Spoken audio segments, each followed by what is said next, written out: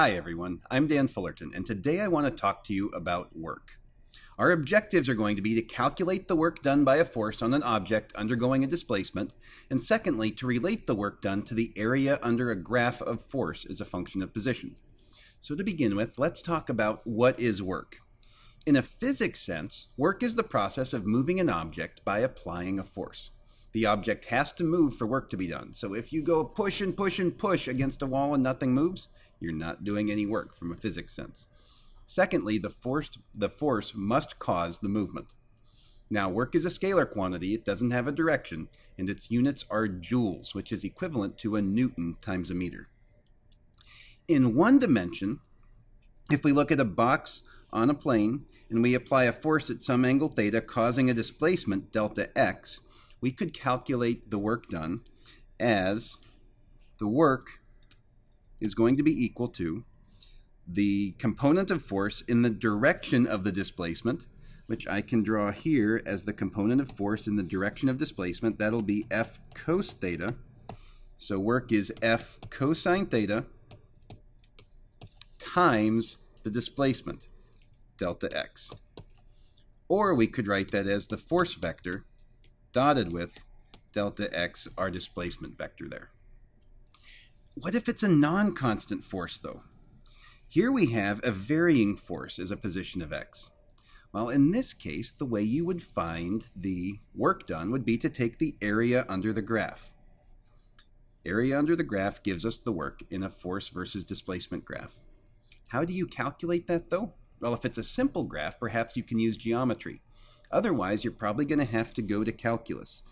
Break up your graph into very small sections of width dx, and then work becomes the integral from your initial x to your final x of the force f of x dx.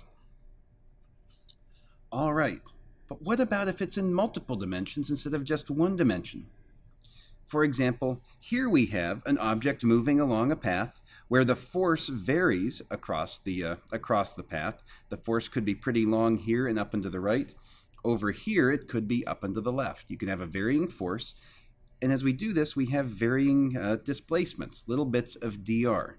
And those can be in different directions as you move across the line. We'll call this a line integral. The way we would get the work here is to sum up all the little f dot drs. So a little bit of work, a differential of work, is going to be the force vector dotted with dr. So to get the total work done, work is going to be the integral of that differential of work.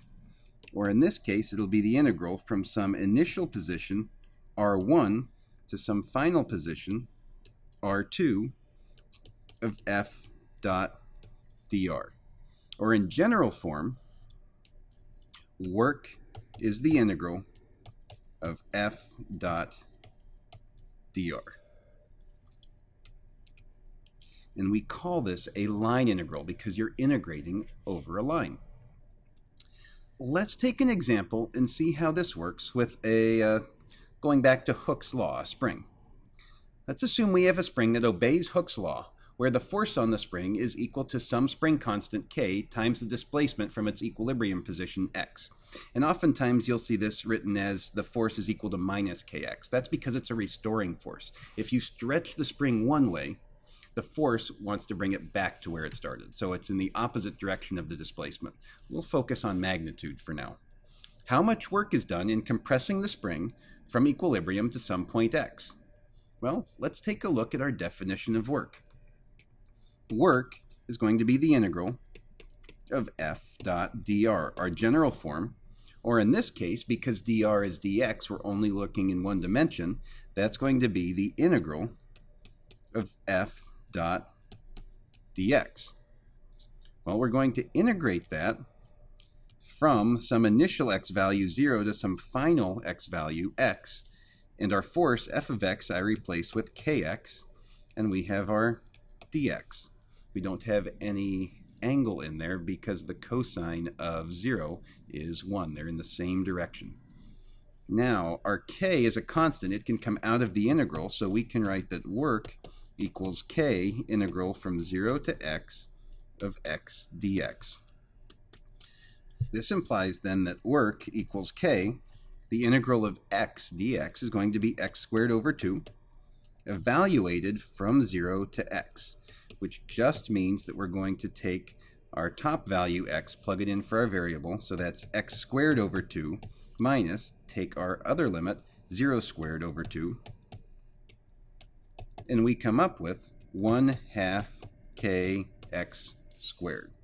And hopefully that looks pretty familiar.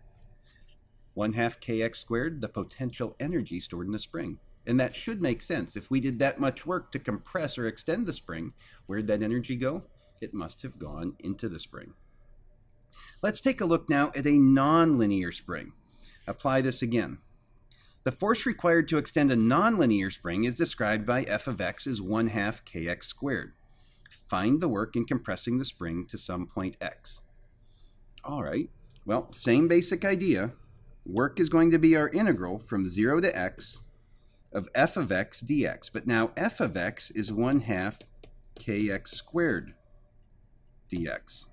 Our 1/2 k can come out, so that's k over 2 integral from 0 to x of x squared dx. Or k over 2, the integral of x squared is going to be x cubed over 3 evaluated from 0 to x. Therefore, our work is going to be k over 2.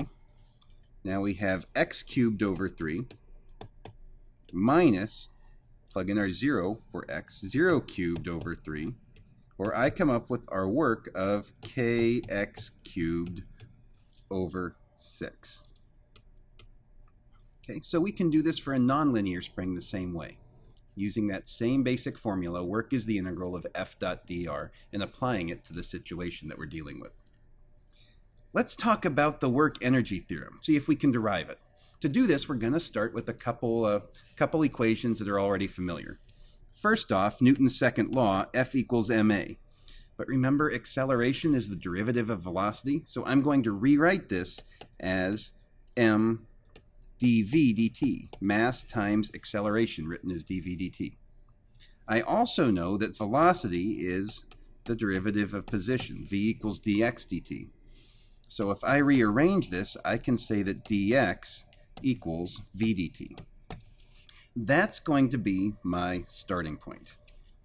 Now, let's go back to our definition of work. In one dimension, work is going to be the integral from some initial x, xi, to some final x, x final, of f of x dx. That's going to be equal to, well, I'm going to replace f of x with m dv dt, and I'm going to replace dx with v dt. So that's the integral from x initial to x final of m dv dt times v dt. My dt's make a ratio of 1, and what I've really done is I've changed my variable of integration, m dv times v. So I'm going to rewrite this as work equals the integral from v initial to v final, corresponding to the velocity at x initial and x final, of mv dv. Now, next step, notice that mass is a constant in this problem. We can pull that out of the integral sign. Therefore, work equals m integral from v initial to v final of v dv.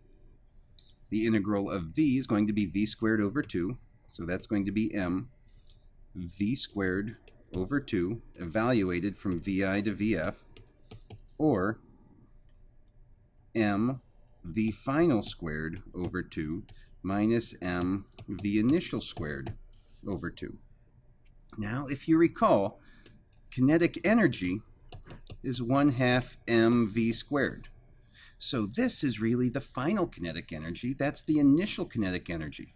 Therefore, the work done is the final kinetic energy minus the initial kinetic energy, or final minus initial implies that work is equal to the change in kinetic energy.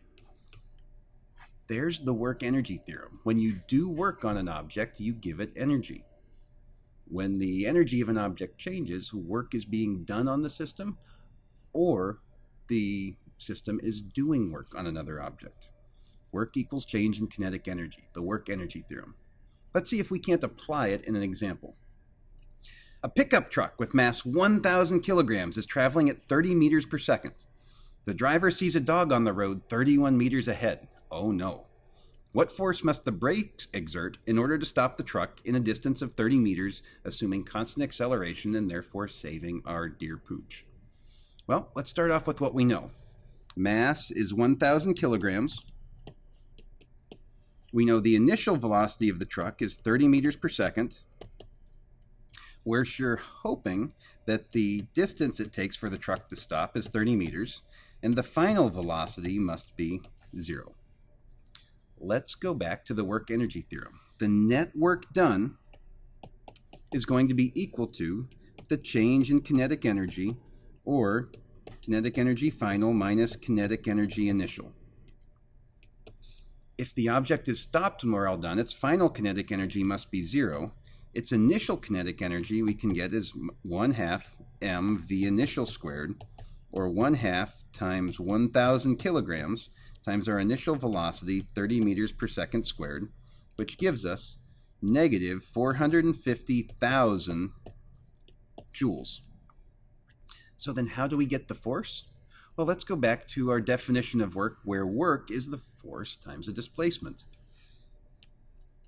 Net work, in this case in one dimension, is going to be force times the displacement, assuming the brakes are acting in the same direction as the displacement, in the same linear direction, no angle to deal with. Therefore, force equals net work divided by displacement, or negative 450,000 joules over 30 meters, which gives us a final force of negative 15,000 newtons. Negative because the force is in the opposite direction is what we called our positive displacement. Now you could also verify this if you wanted to using your kinematics. You could find the acceleration using Vf squared equals Vi squared plus 2AD. And once you found that acceleration, use that with Newton's second law, F equals ma. Try it yourself. You'll get negative 15,000 newtons, exact same answer, just two different ways to solve the same problem. Hopefully that gets you started pretty well with work in one dimension and multiple dimensions. If you need more help or looking for assistance, check out aplusphysics.com. Thanks and make it a great day.